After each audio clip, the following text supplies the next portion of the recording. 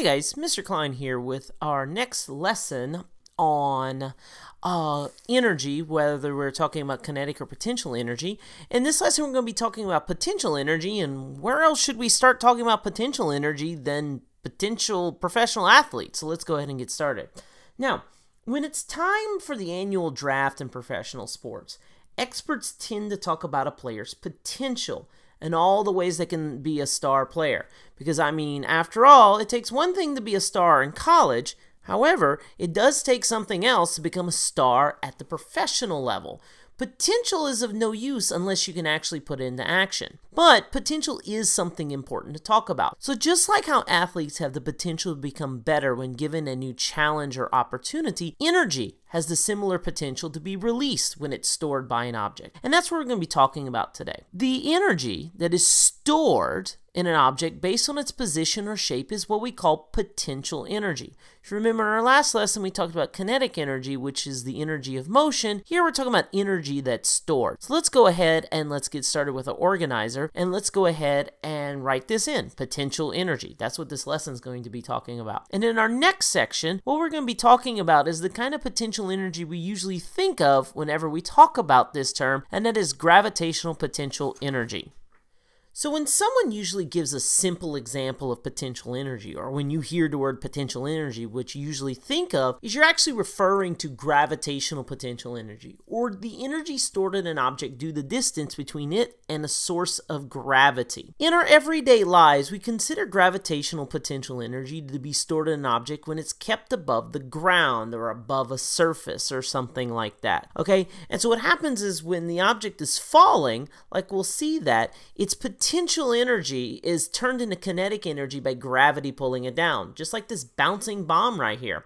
Okay, it falls because gravity is pulling it down. Now, the potential energy it had was dependent on how high it was above the ground in the airplane. When the Mosquito fighter bomber dropped it right here, as you can see, the gravitational potential energy turned into kinetic energy. It bounces up, that becomes gravitational potential energy, and as it comes down, it transfers back. So let's go ahead and let's fill out our graphic organizer, and let's put this part. So there's two forms of potential energy, gravitational potential energy, and then there's one we're going to discuss later. But before we get to that, in our next section, what we're going to do is we're going to talk about how you can actually calculate gravitational potential energy, and that's where we'll be going from here. Okay, so calculating gravitational potential energy is actually pretty easy. In fact, it's even simpler than it is for calculating kinetic energy. We use the formula PE equals mgh, or potential energy equals mass times gravity times height. And let's go ahead and try a sample problem so you can see what we're talking about here. So Briley, okay, she's holding a 4-kilogram box 2 meters above the ground. How much gravitational potential energy does the box have? Well, what we do, first thing we're going to do is we're going to write out our formula. Potential energy equals mass times gravity times height. Once we do that, we're going to substitute the words, potential energy, obviously that's our answer we're going to end up with, but we're going to substitute everything on the other side of the equation, mass, gravity, and height. Okay, so what we're going to do is we'll put in the mass, which is 4 kilograms, the height, 2 meters, and gravity. Now, the gravitational pull on Earth is 9.8 meters per second squared. Okay, so we put all these in, and then remember, follow order of operations, multiply to 3 of them, and with that, you get the answer of 78.4 joules. So that box that Briley's holding, the 4-kilogram box, 2 meters above the ground, has 78.4 joules. If you're wondering about this 9.8 meters per second squared, well, normally whenever we determine gravitational potential energy, we're going to use 9.8 meters per second squared because that's the amount of gravity that pulls on us on the planet. However, that number does change depending on the amount of gravitational pull. For instance, there's less gravity on the moon, therefore that number would be less. If you're going to, for example, try using gravitational potential energy on Jupiter, it would be greater because Jupiter has a greater amount of gravity. So let's go ahead and let's fill in our organizer right here. Okay, in this triangle, we're going to put the formula, PE equals mgh. And then with this, in our next section, we're going to talk about the other type of potential energy, which is elastic potential energy.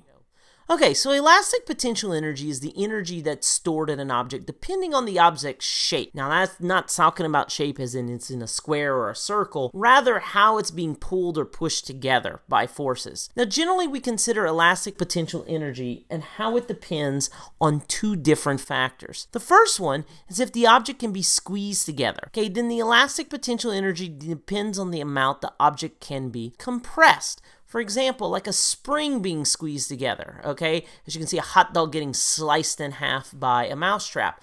The spring is where the compression is going on. Whenever you pull back the mousetrap, the energy is stored in that spring. When it lets go, the mousetrap actually flies over. Then whenever we talk about a ball, if it bounces, as you can see right here, whenever the ball hits the wall, it actually compresses, okay? So that's some elastic potential energy. As it's hitting the ground, it's compressing, and then when it bounces off, it lets go, and that energy is released. So let's go ahead and let's fill out this part of our graphic organizer, and let's talk about compression, okay? That's one way you can have elastic potential energy. Well, the other one is if you can stretch it out. The elastic potential energy depends on the tension or the amount of stretching that the object is put under. For example, a rubber band being pulled, you know, like Dude Perfect, which, you know, pulls things and does things like that up to 11. Look at that basketball go. Okay, look at that gravitational potential energy turning into kinetic energy and off the backboard and nothing but net.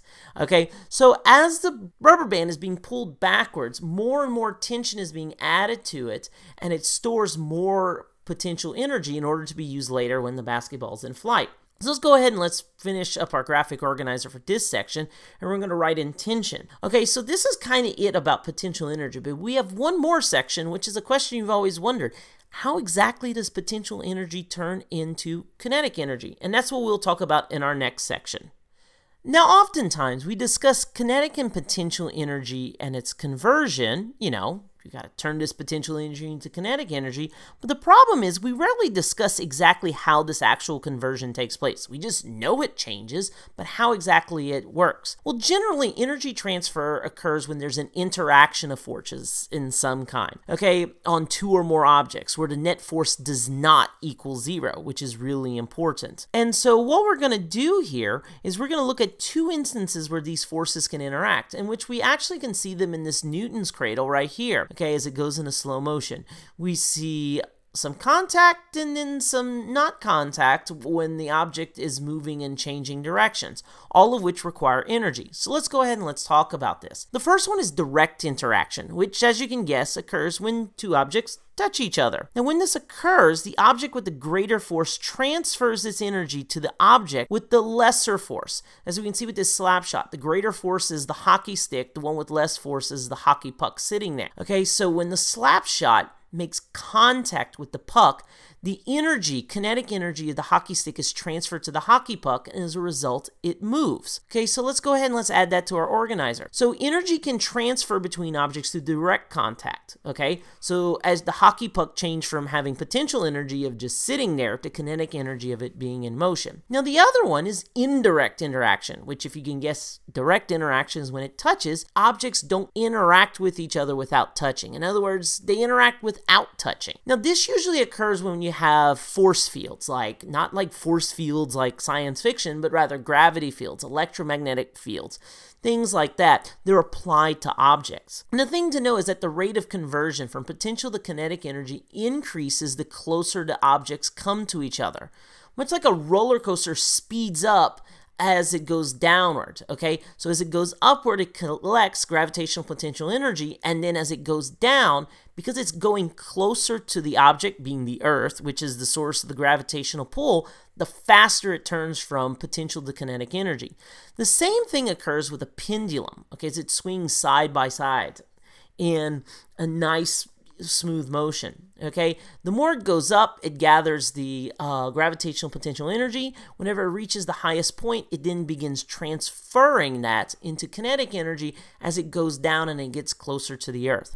So let's go ahead and let's fill in our final part of our graphic organizer of indirect contact, and let's go over this. Potential energy. It's energy that's stored. It can be stored by it being above a surface, and that's gravitational potential energy, or it could be stored in the shape of it, whether it's compression and and it's squeezed together, or tension where it's pulled apart. Now, potential energy is useful because you can change into kinetic energy. You can do so through direct contact when two objects touch, or through indirect contact when you deal with force fields like gravity or electromagnetic forces and things like that.